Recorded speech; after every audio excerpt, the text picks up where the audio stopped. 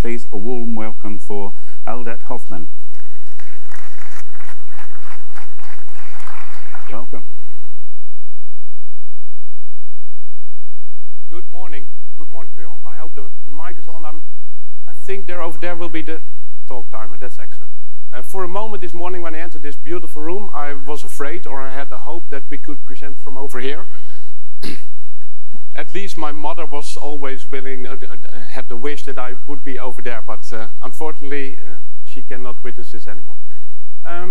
Last April, our CIO, Sjoerd Bloem, he is the CEO of Schiphol Airport, won the trophy of being the most innovative airport in Europe.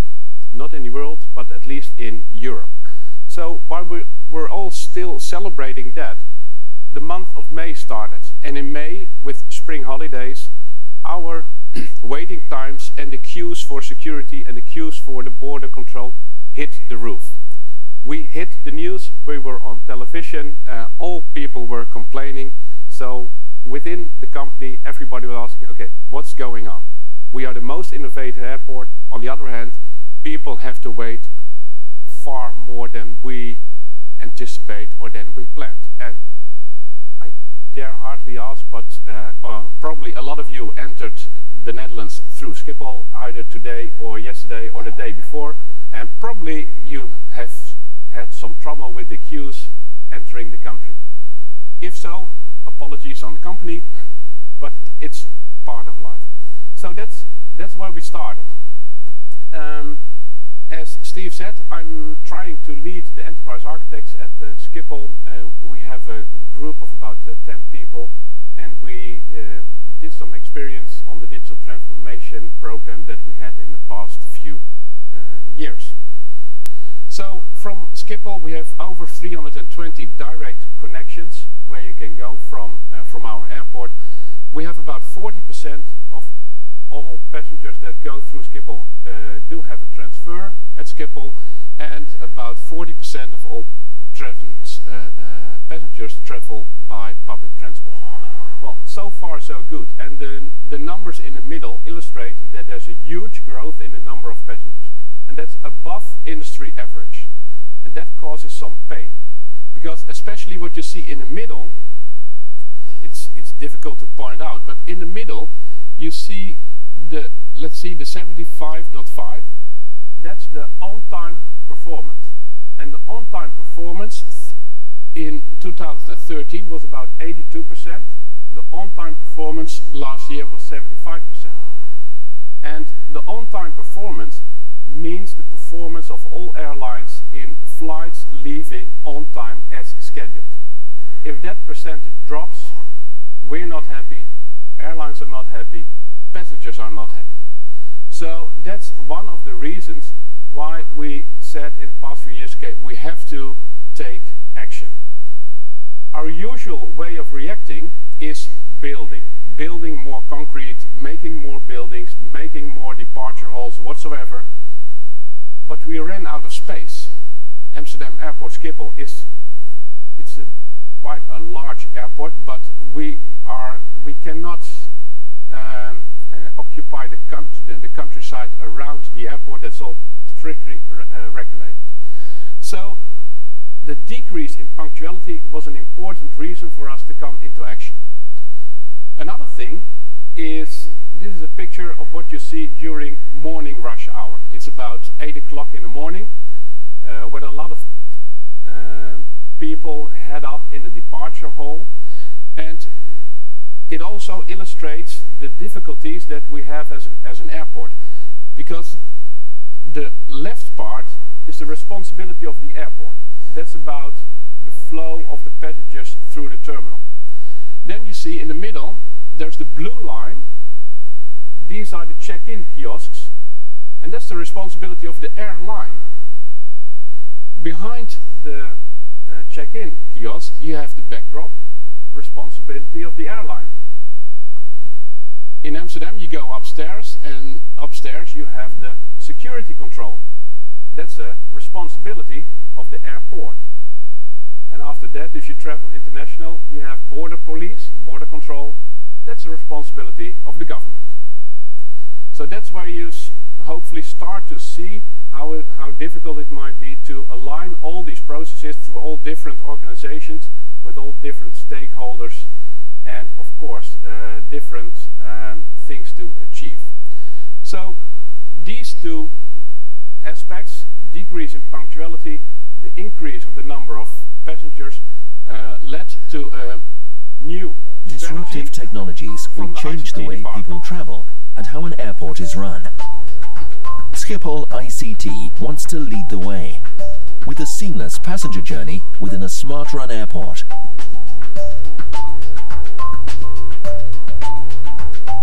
Virtual control room operators know and manage the current airport status. Based on real-time sensors and use of big data, they know how many passengers are coming and can predict future flow and disruption to be able to anticipate and plan resources accordingly. So queues are virtually non-existent.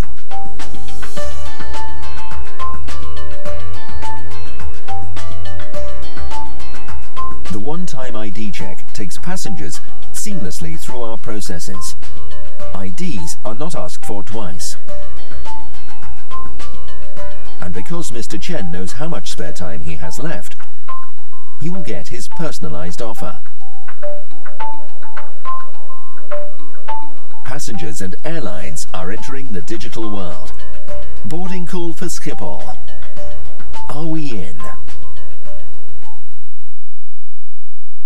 So this is a very interesting video, and imagine that this one was made by our new CIO. He came in two and a half years ago. Of course, he changed half of the management team, and then he came up with this brilliant new vision.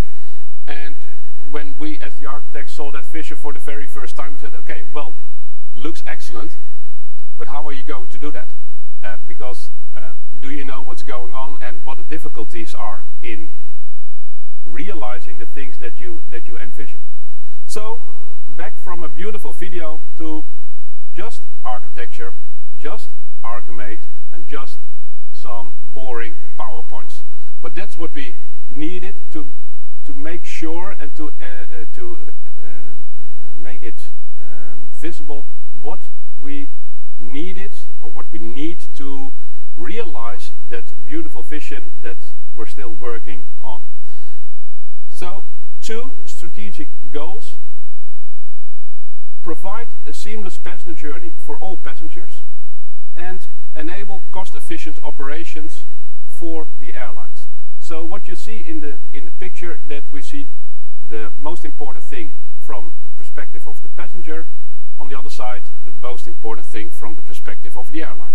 And in the middle is what we like to gain with having these goals realized for our own airport. So based on this, and there's another important thing, is that we prefer to use open data or provide open data. In the airport, we think that it's much more beneficial that everybody uses our data than that all kind of people try to make up their own data. So we want to provide data wherever possible, and of course within regulations wherever allowed.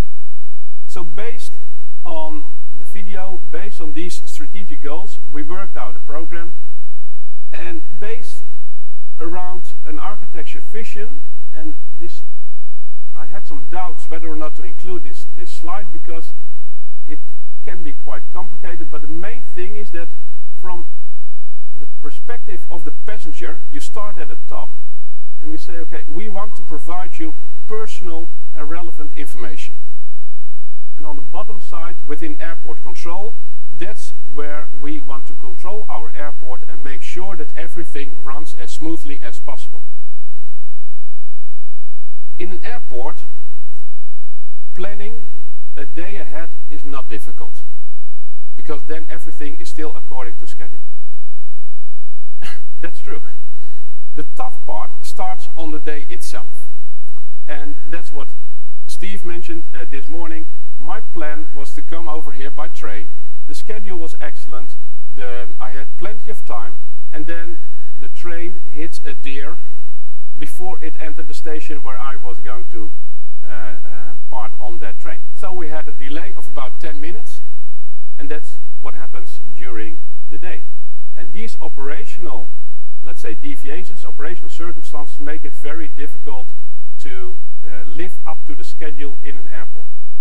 So what we want to do, and that's what you see in the bullets, we want to monitor what's going on in reality. And we can monitor through all kind of devices, all kind of sensors, or all kind of, let's say, standard assets that are available in the airport. And by using that data, we can do a lot of things. We can use it to calculate our capacity. We can use it to find out and plan if flights, aircrafts, passengers, baggage will be in time in the right place to have a departure in time. And we can monitor if things go as they should go. And in the end, we know, just by statistics, that things will go wrong. People will forget somewhere a piece of their luggage. Unfortunately, we know by statistics that people do have a heart attack in the airport. We don't like that, but that's life. It happens, so we have to deal with it. So we have an approach from two sides. We want to collect data from real life, monitor what's going on in the airport, use it to provide passengers with excellent info, as personal as possible and as personal as people want to. So there's, of course, the consent. You have to agree that we use it and that we provide that info to you. And in the bottom end, we use it to control what's going on in the airport. So that's where we build our architecture. That's what the architecture vision is, and that's where we build our architecture upon. So we went from that vision in a couple of, let's say, I guess 2 months or so, with people from business and people from IT, and say, okay, what kind of services do you need? And what kind of products do you need? How do we think that that can be realized? What are the application components that you foresee? Which functionality should be in which component? And bit by bit, we came up to an entire application architecture. The interesting thing is that usually there will be, of course, the importance of the business architecture, but this was an IT-driven strategy. So we deliberately said, okay, this is the technology push. This is what you can do. And then we started the discussion with our business areas, business units. Okay, what do you want? How does this fit in your timeline of operations? So there was a deliberate choice to do it this way.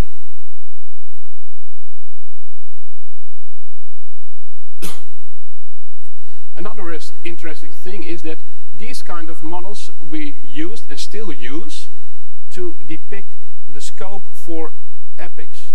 Of course, we do not longer use waterfall methodology.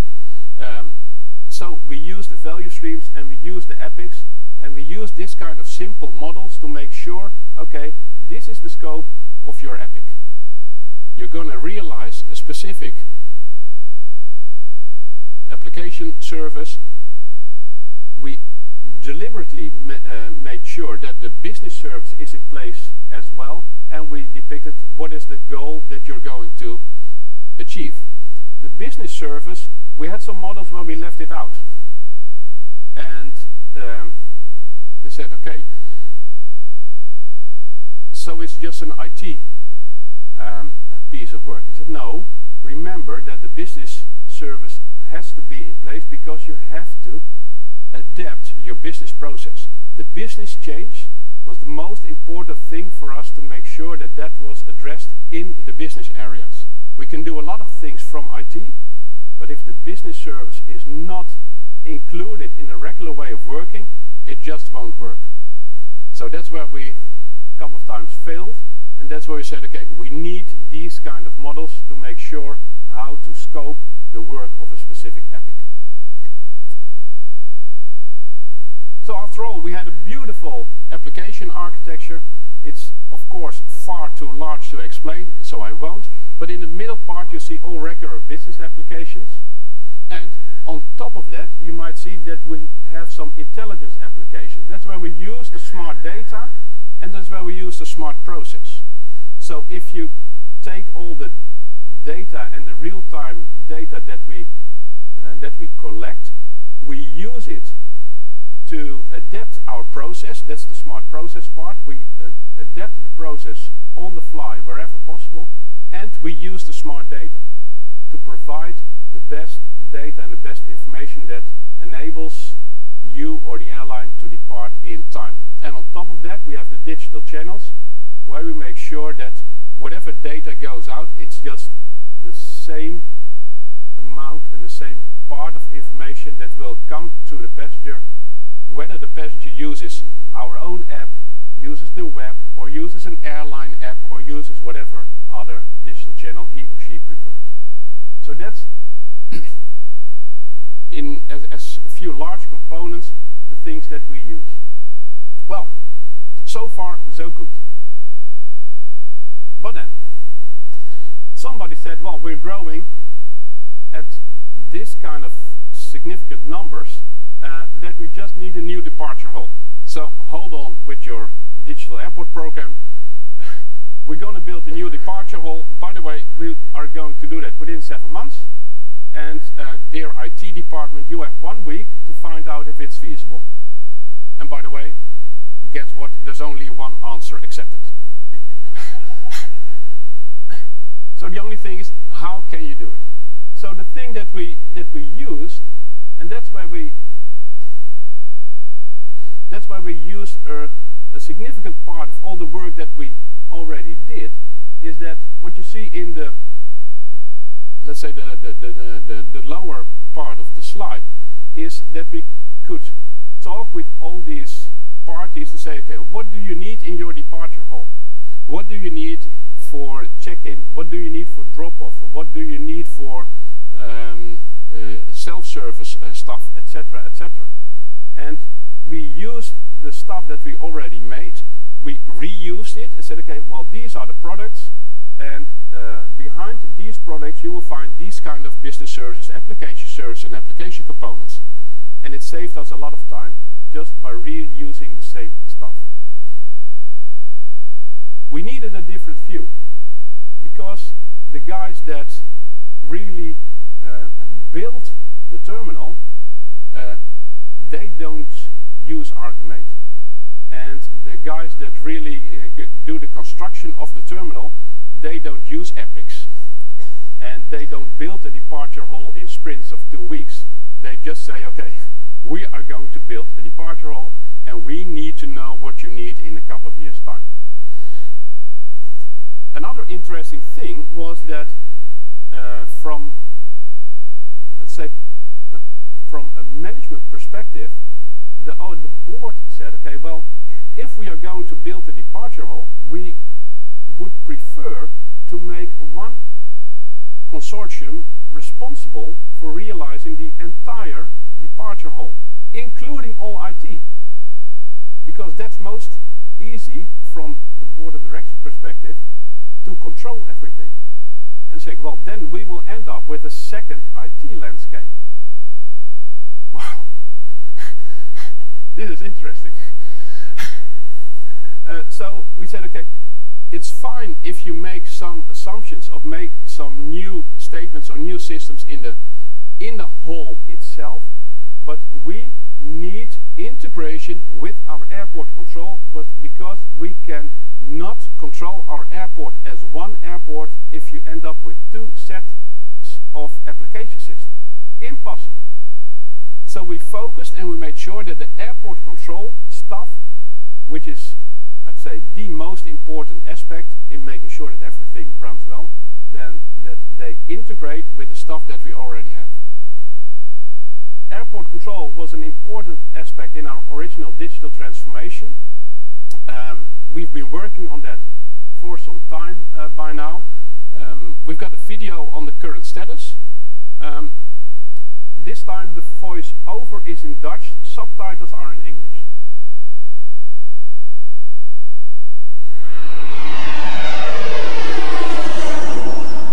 Bij de eerste testvluchten in 1903 had uitvinder Wilbur Wright al de visie: vliegen wordt voor mensen iets heel normaals.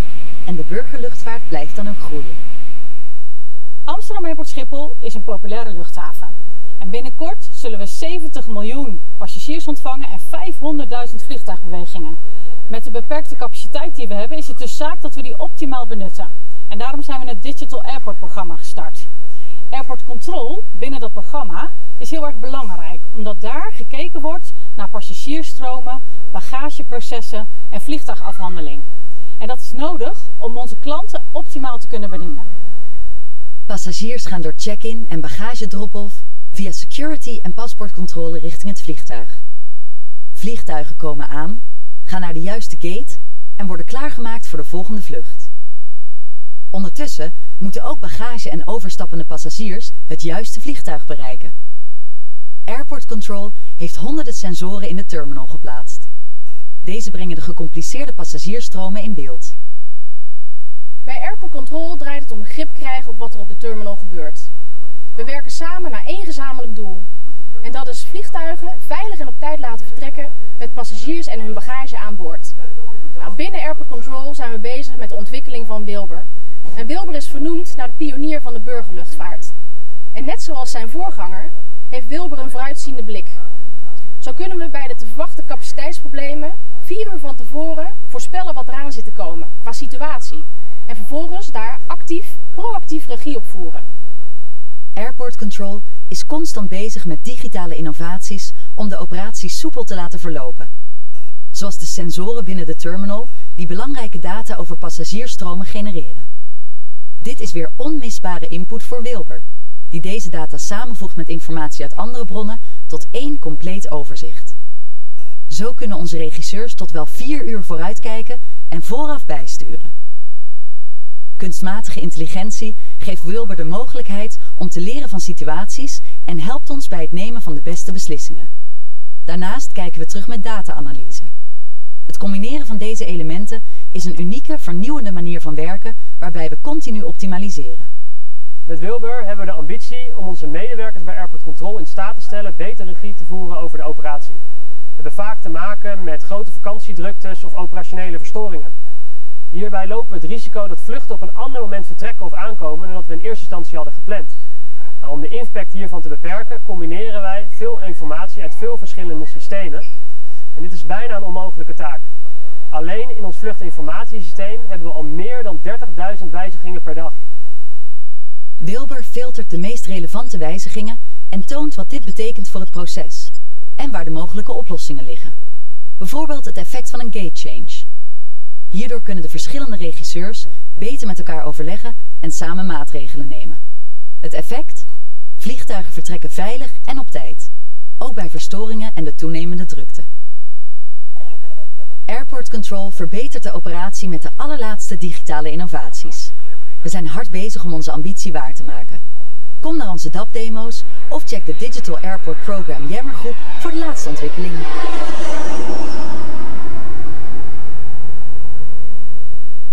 As you might note from the last remarks, this was an internal video. Because our DAP demos are available for everybody within Schiphol, of course. But if you come along, I'm happy to show you around. There are a few important things about this video. Somewhere the voiceover said, okay, well we can foresee or 4 hours in advance. We have to reckon with the things that can change within the 4 hours departure. Like I said, a day ahead, the planning is excellent.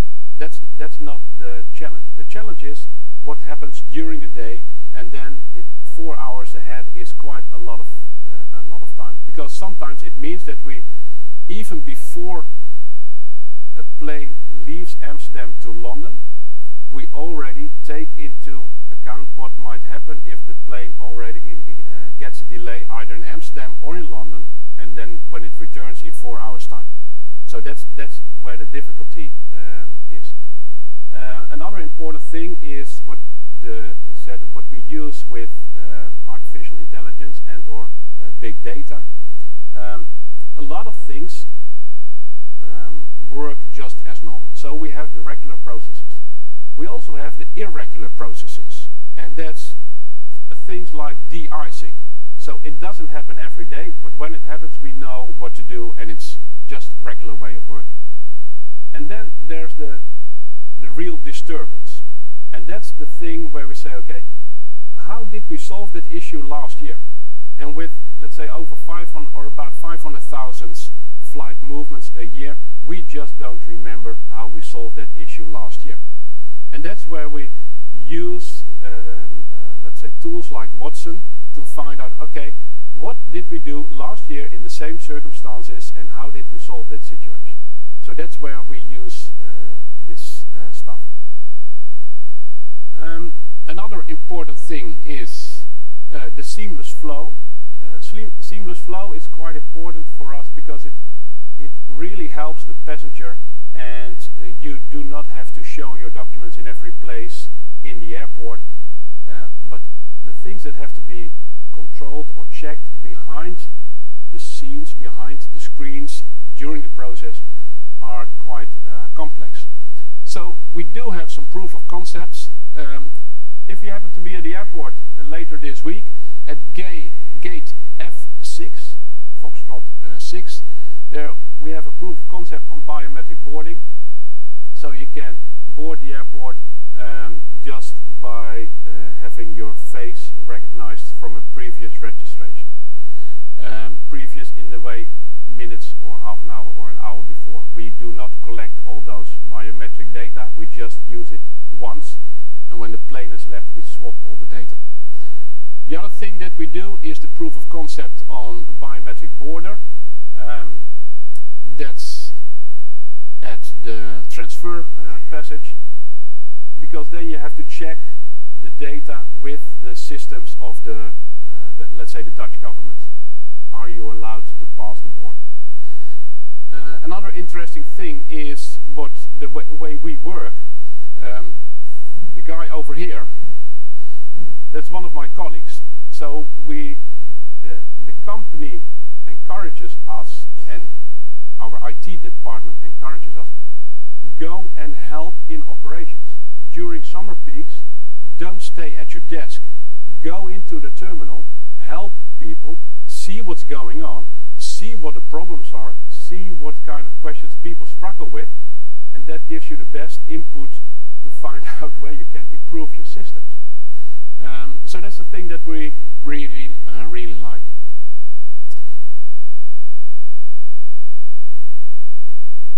From the strategic goals that we started with a couple of years ago with the seamless passenger journey and the smart run airport, we started some value streams with airport control, the personal relevant information, seamless flow. The thing that I would like to mention with this slide is how we are involved from the enterprise architecture perspective. So we have the overall portfolio management. That's the overall portfolio management of the entire program. That's where I'm participating. So as the lead enterprise architect, I participate in the program portfolio management team. In the value streams, let's say my enterprise architect for that specific domain, let's say passenger services or airport services, one of the enterprise architects participates in the portfolio team within the value stream. Within the value stream, you have a number of delivery teams, and that's where our solution architects are. Apart from this program, we have traditional project and we have other projects as well. So the enterprise architects overview all kind of initiatives that will change our IT, and they participate in the portfolio teams. In the delivery teams, we have the solution architects. So that's how we organize and make sure that we are involved in all important changes that will happen in the upcoming years. In the end, this program will end probably the end of next year. But of course, that does not mean that the digital transformation is finished by then, nor does it mean that we will have achieved our goals, because these goals go on and on and on.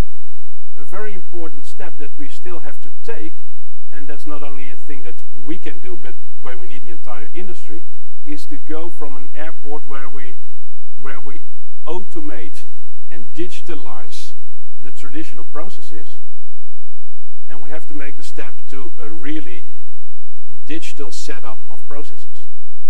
And as a very simple example, what we have right now is that the officers who are out in the field and make sure that the birds stay out of the area of the planes, they use the tablet to write down which birds they see, where they see them, the amount they see, etc., etc. Nobody thinks yet about just making a picture of the birds, starting automatic registration. That's the next step. So right now it's still, in a lot of situations, it's automating traditional processes, digitalizing traditional processes, and the next step, but that will take years, is to, as an industry, airport industry, make sure that we go into digitalized setup of processes. So that's what we'll do the upcoming years. That finishes my talk as well. So in our seamless journey, we're taking steps. If you have the ability to check at the airport next week, do try and visit the proof of concept locations. In the airport control, a lot of things happen that you don't see, because they're literally taking place in the rooms where they direct the traffic and control the flows. So that's it from my perspective. Thank you.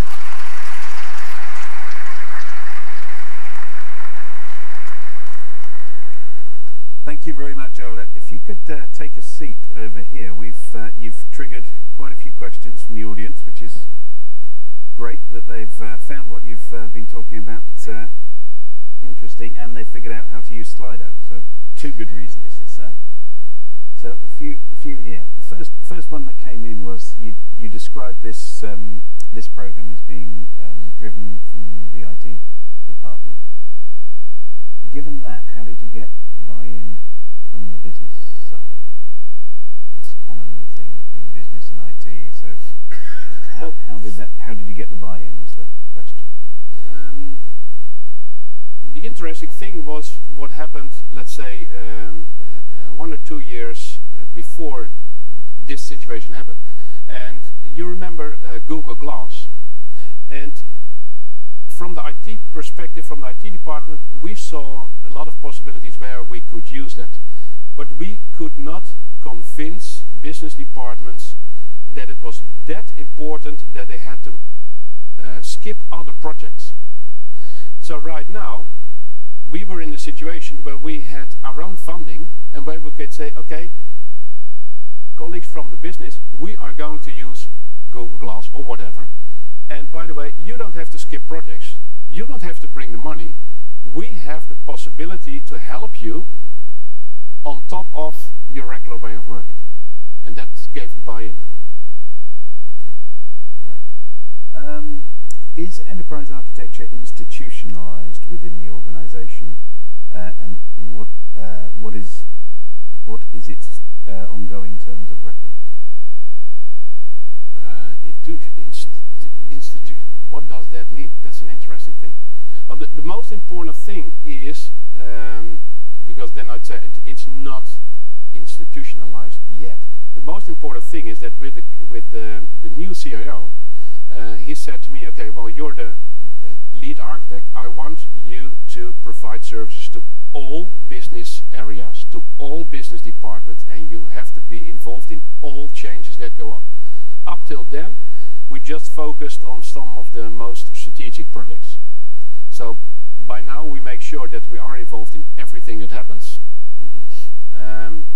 And I say, like a lot of other organizations, we're still struggling because we work by model. We work in an agile way of working. We work in a traditional way of working. We have these huge construction programs, so we have to adapt our way of working. We do not use one single way of working. Sounds like it's on the way to being institutionalized, if it isn't already, though. If you're operating across every if institutionalized project. Means bureaucratic. Well,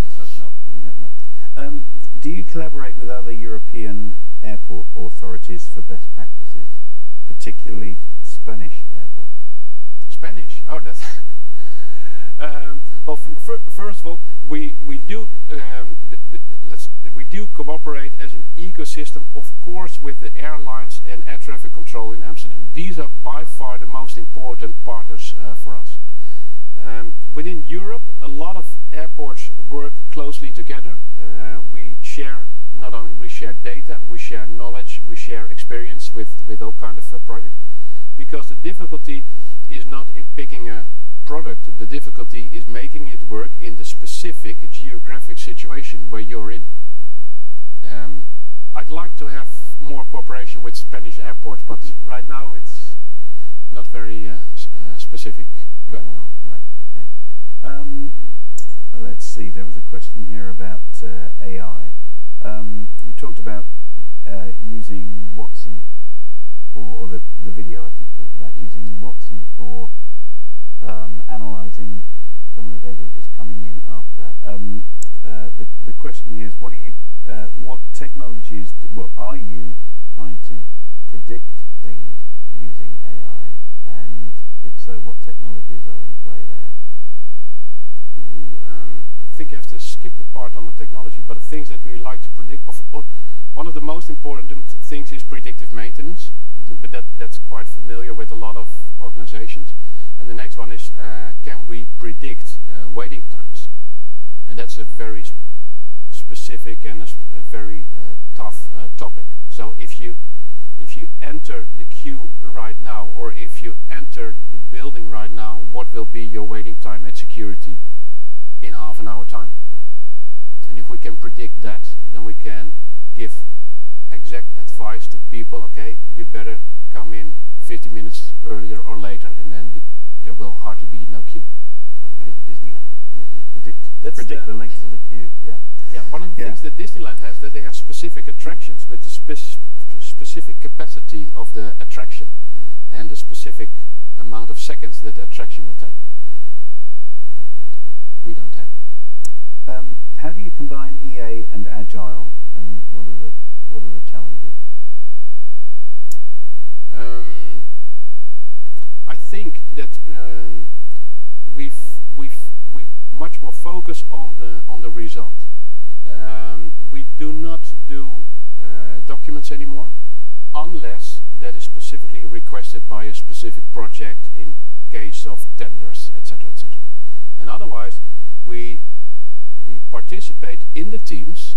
We use the models to illustrate and to discuss with the teams how things will evolve. And for instance, the Wilbur system that was mentioned, it is built in an agile way of working. Every 2 weeks, new additions in epics, and that's, well, the architect working in that team is hardly ever, let's say, in my department. He's always participating in the team. Okay, I'll just take a couple more quick questions. Well, I hope they're quick. Let's see. Timely one about sensors. The Open Group has just launched a new group working on sensor open system architecture. So are all the sensors from one vendor or manufacturer, and how many sensor APIs are there? Have you learned about metadata with many heterogeneous sensors that you can help us understand? Or at least one of those questions. Take one of those. Do you use one vendor, or do you? I'll just put it the other way around, because of course Internet of Things is a very important topic for us as well. If you think that in the ecosystem of the airport, with landside, with the terminal, with the airside where the planes are, with all the assets that are taking place in there, with all the airlines, with the cargo suppliers, etc. If you think that within that entire ecosystem we will have one IoT system with sensors or one vendor, please think again. There will be a heterogeneous landscape of all kind of vendors, and that's where we participate. or that's what we foresee. So they need to work together and interoperate. And, yeah, so open. Yeah. Well, can't find a better word to stop on that. So I'm going to quit there. So that's wonderful. Aaldert, thank you very much. Thank you. You're welcome.